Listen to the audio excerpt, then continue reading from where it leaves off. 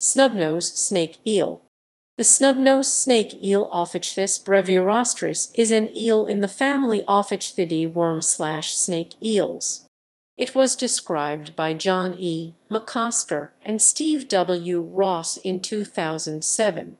It is a marine, subtropical eel which is known from North Carolina, USA, in the western central Atlantic Ocean.